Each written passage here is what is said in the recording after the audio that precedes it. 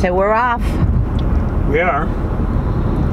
This is the next leg of our journey, right? The next part of our adventure. Yeah, we get a long ride. We're going to do the Cabot Trail. We're about 90 miles, an hour and a half to the Cabot Trail, and glad we left the time we did. We're 66 kilometers to the Cabot Trail. Oh, 90 miles to Chitty Camp. No. Oh, okay. Chitty Camp. City Camp. Okay. So we're 66 kilometers, which is... From where? From when we turned on that road. To where, though?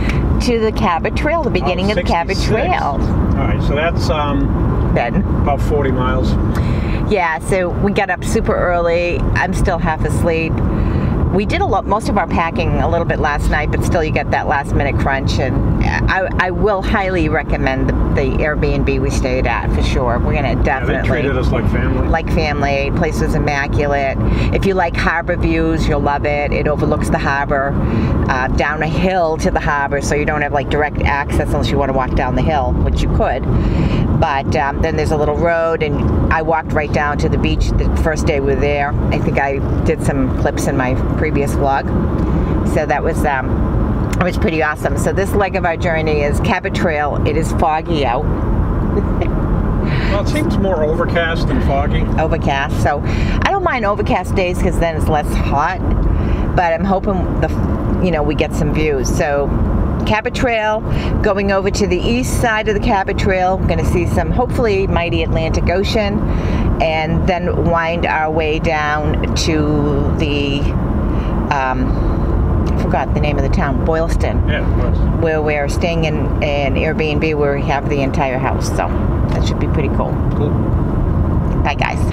So this is just the beginning of our journey on the Cabot Trail. It's still a little foggy. Yes, I have my sunglasses on, because they're prescription, I can see a little bit better. But so we're hoping the fog burns off, and this is just a turn off on the road. It is gorgeous, if you ask me. What do you think, honey? Beautiful. Fog and all. So we're taking a little Jay just refilled, because we've got our cooler and all sorts of whatnot. So he's making an iced coffee, and perfect place to stretch. I'm going to turn around so you can see what's in front of me.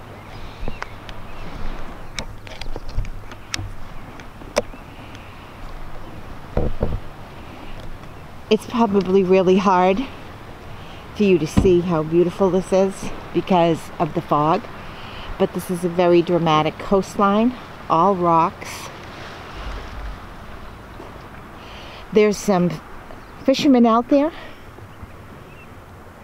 and it's just beautiful.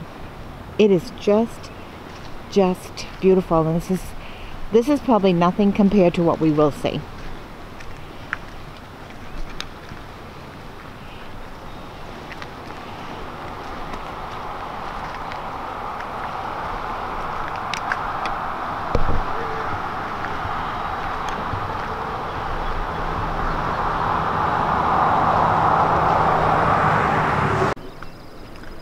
I don't know if people can see. Let's try to raise it. So the fog's burned off a little bit, but it is still kind of hazy. But I think that's going to make it a little bit more of a comfortable ride, heat-wise, I think. So I don't know where we are, but we're a little further up the road. And, the one thing I have to say is that even though, I was saying to Jay, if this was Acadia National Park or any of our national parks in New Hampshire, it'd be crowded with people. But we really, there's hardly anyone here. We've seen a few buses, we've seen a few tourists, but in general, it's been amazingly uncrowded. So it's beautiful. Cabot Trail, I think we're at Pleasant Bay, I'm not too sure. And they're doing some construction, so the rest of the road, or at least the next part of this road, is going to be gravel. And I am hoping that it's not too bumpy, but who knows. I'm so happy. I'm so happy that we came. It's just I don't know, breathtaking. Breathtaking. Ridge. That was one steep descent. It was also a steep climb. Whew. We still have a long way to go. We do, but it is absolutely gorgeous. Right, baby? Yep.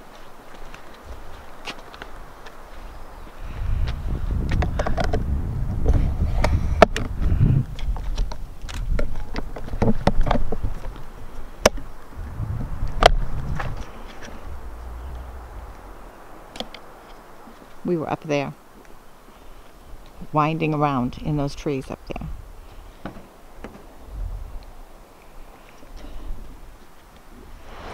So we drove all through Cape Breton Highlands. Oh, it was a little dicey at times, but it was absolutely gorgeous, gorgeous, gorgeous. And now we are on the East Coast side. We got open ocean behind us, and we're heading down to Inverness. And then there's a beach there. We'll probably have a little picnic lunch there, and then we will continue on our journey south. So this is the top of the stairs to this Airbnb that we're staying in. And this is our deck. 2 chairs, a grill. Oh, beautiful breeze.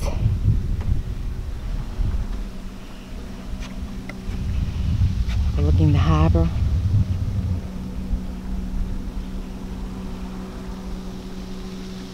It's lovely.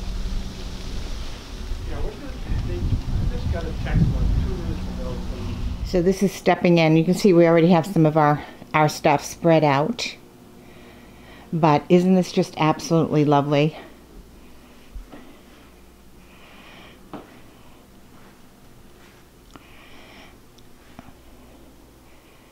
I don't know if you can catch the views out that side window, but that is harbor and ocean.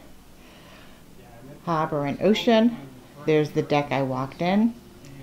Kitchen.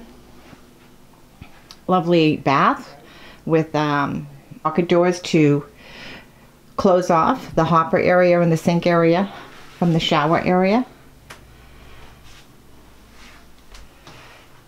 Really beautiful harbor views there.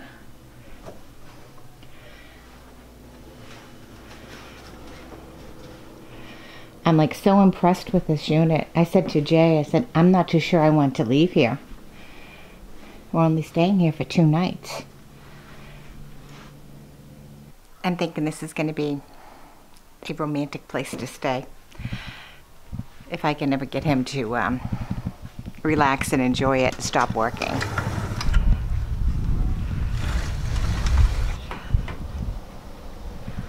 Gorgeous.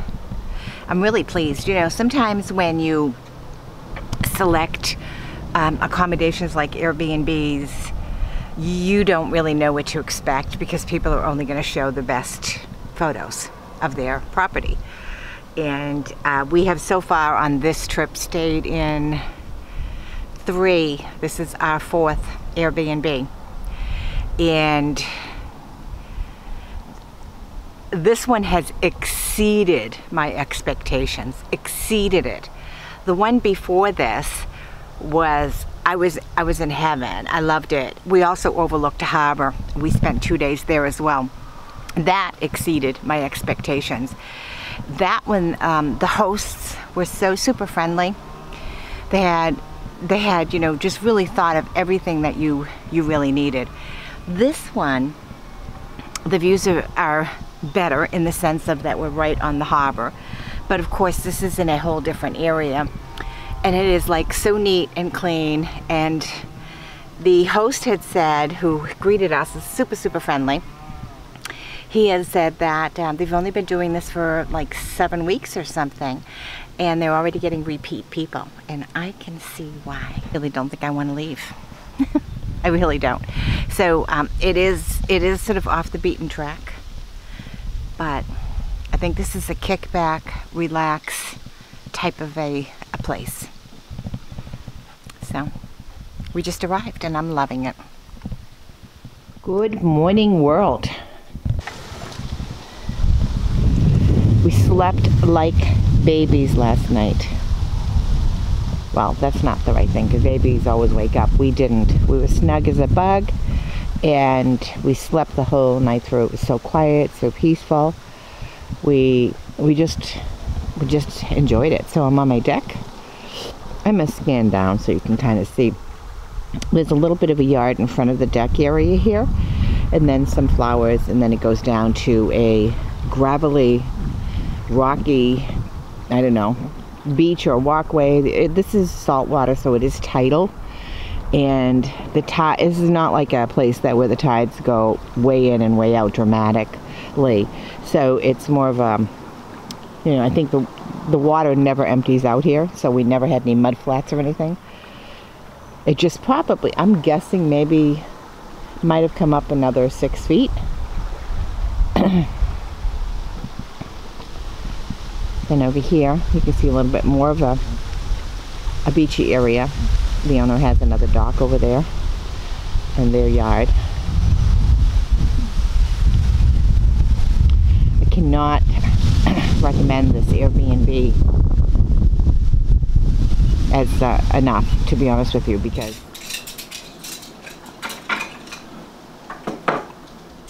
so we have arrived at our destination for the next 2 nights, 3 days in the Halifax area. We're in a little bed and breakfast Airbnb in Hacketts Cove, and we're sitting on our private deck.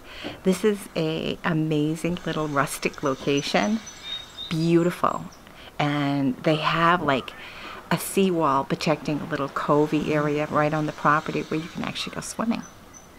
Let me turn it around so you can see where we are.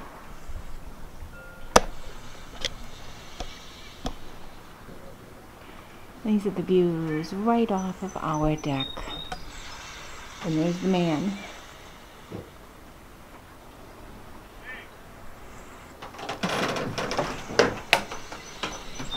I can get up and show you.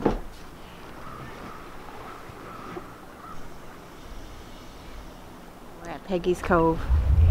Well, we're not at Peggy's Cove. We're at the site of the Swiss Air crash. And this is just such a somber spot. You know, to know that 229 people, men, women, and children that were aboard the Swiss Air flight 111 died here back in September 2nd, 1998, it says. I remember watching the news reports of that. I remember thinking how awfully sad.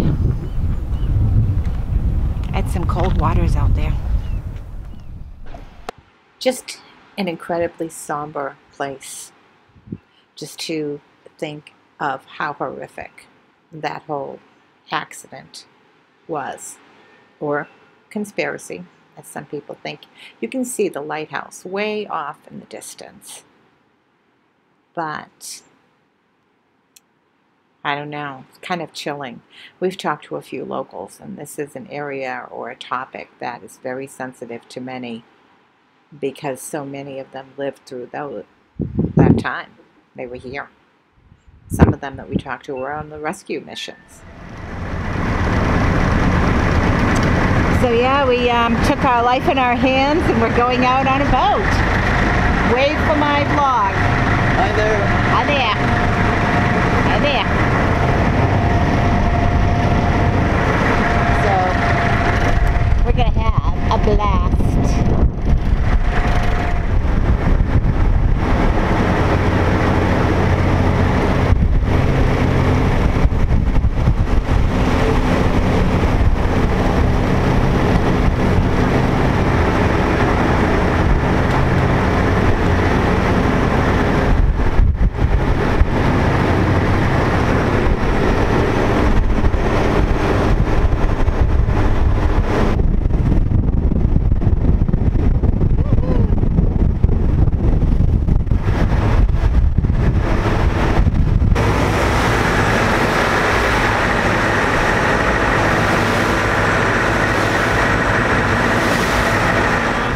Boat from Peggy's Cove, and we're having a good time.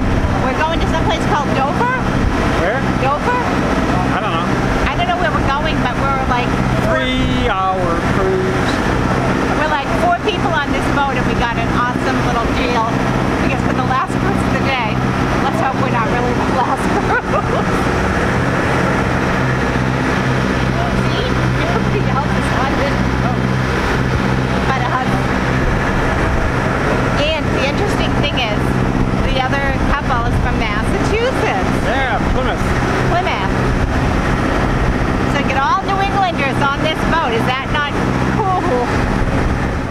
So I have to have my land legs back.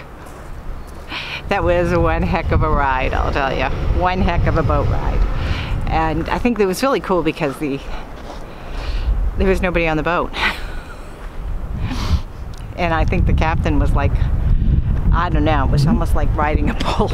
He was riding those waves and the surf, and it was pretty ferocious, but oh my gosh, I didn't expect to do that today, but that's, that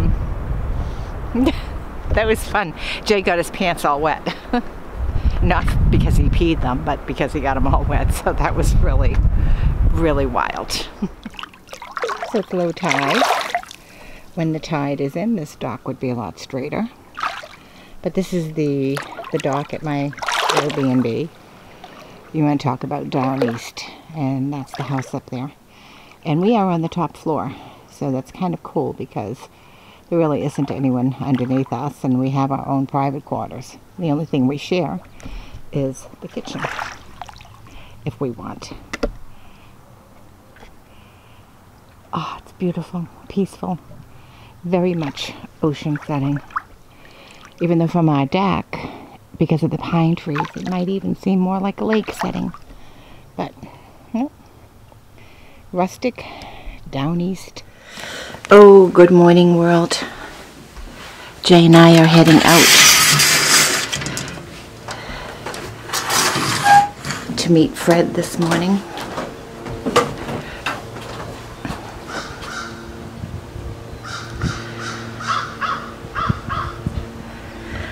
And last night we had the prettiest sunset. It was really pretty, and I actually put my iPhone on a time lapse, and I caught most of it, but I wish I had my phone at a little bit of a different angle because it kind of went down behind a tree, and I was aiming between the two trees. So if we get back early enough tonight, I'm going to try to do it again. If not, I'm going to insert the first one so you guys can see the sunset. It's beautiful. Happy birthday, America. This is the sunset on 4th of July. If you look closely, way up on the upper left side, you'll see this tiny speck. That is Venus, going to show up just about now. See it? That's Venus. Happy birthday, America. Historic properties, I think Fred said. Yeah. Historic properties. I guess this is the wharf. There's lots of shops. There's certainly lots of restaurants all around. It's kind of really cool.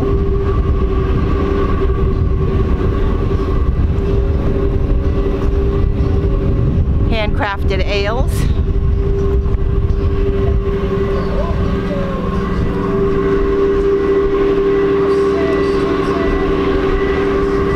What is this place called, Fred? So this place, to the locals, is called the Dingle. That's such a weird name. And it's such a weird name, but I think the story behind it, and I'm not 100% sure, there's a tower straight up through the trees there, and we'll drive by it after, but it used to have a bell in it that would ding. Oh. So I think that's where they got it from. That's where they got Dingle, huh? That's one story I heard. But the true name is Sir Francis Fleming Park. Ah, I think I had a bit of a dirty mind on the Dingle. Right, Jay? You just had to ruin it for me, didn't you? I was like, uh-oh. Yeah, I definitely. See how wide my That's my nice, lens? though. I can come a little closer. Wow. But Yeah, that's nice. I like that. I like it wide like that. Yeah.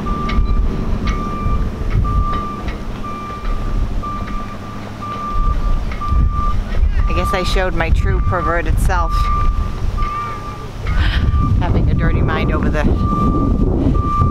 Dingle name. I mean, who names a park the Dingle? Right? It was really awesome meeting Fred, the Canadian Daily, on YouTube, and I will link his channel below. He took us all over the place. He was just an awesome host and tour guide. And then we went over to the other side of the harbor, and we had a wonderful lunch, and then he brought us back to his place, and he showed us his private Lego collection. If you're into Star Wars or any Lego. I mean, it was mind-boggling to see what he had collected, what he had put together. What an amazing treat. I never expected to see this. It was just super, super sweet. And he is an awesome guy. Absolutely fantastic. Thank you so much, Fred.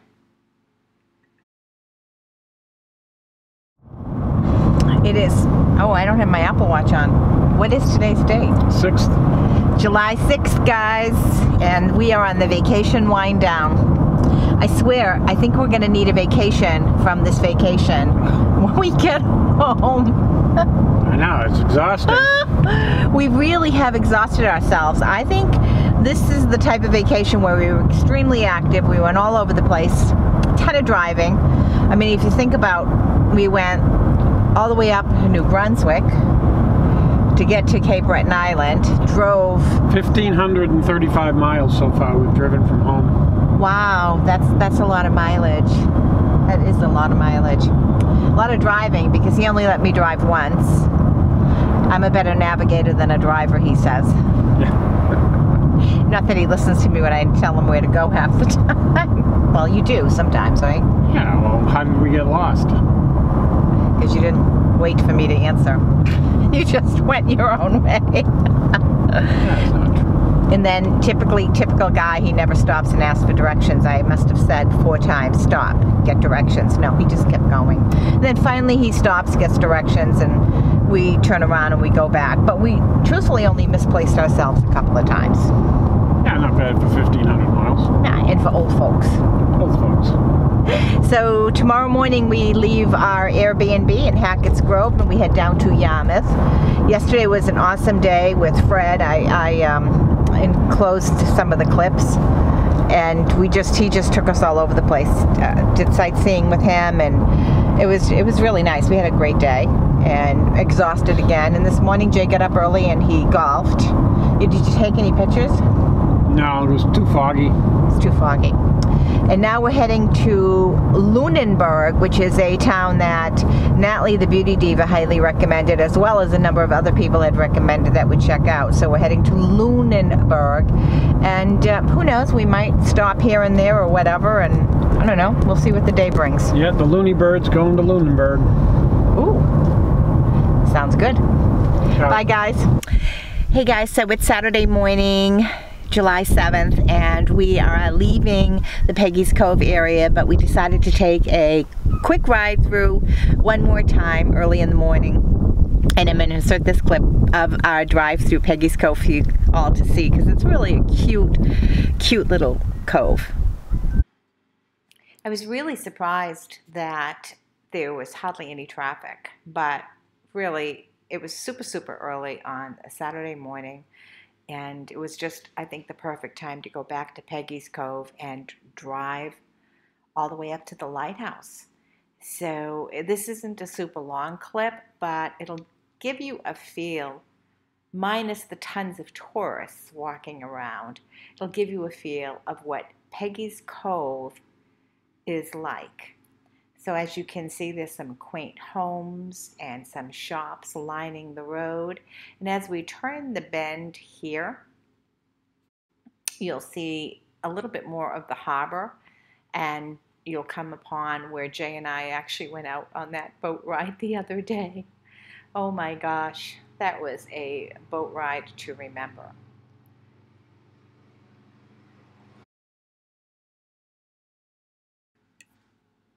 Yeah, and Jay had taken a picture of the boat, so he emailed it to the captain, and the captain's going to put it on his little stand there. So as we continue further up, you'll start to see, as we turn in, the very famous lighthouse at Peggy's Cove. This is quite the tourist attraction. And the other day when we came, we couldn't find parking here. It was jam-packed with people. But such a pretty little area, and I really am thrilled that we're able to do this little ride through. I must say that both Jay and I have been thoroughly impressed with the folks in Nova Scotia. Not only are the people all very friendly, but almost every town we were in had rest areas and places to stop, clean facilities, places to have picnic lunches. It's just really, I think Nova Scotia is just a really friendly place to visit. And life is relaxed, low-key. And if you like ocean and if you like salt water and lobsters, oh my gosh, this is definitely a place to see.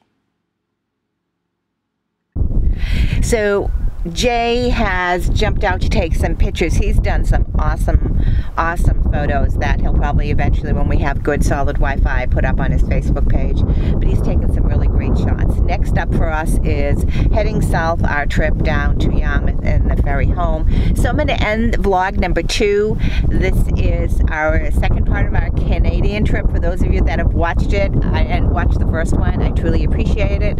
And thank you for all your comments, your likes. Wi-Fi has been a challenge. Yes, there's great Wi-Fi in restaurants. Most of it is free. You can get a password if you ask. But in some of the units that we stayed at, Airbnbs, the Wi-Fi has been very spotty to almost non-existent, or enough to be able to download email and maybe send a text if you want. And then of course, you know, we bought a data package for the cell, but that's costly and it's very quick to go over that. So, you know, I'm going to try to upload this vlog in Yarmouth, and then there'll be bits of part 3, and I'm going to share with you some of the things that I've been doing for my skincare while I've been away and products I've been using. So thanks so much for watching, guys. Truly appreciate it. Hope you all had a wonderful 4th, and I will catch you later.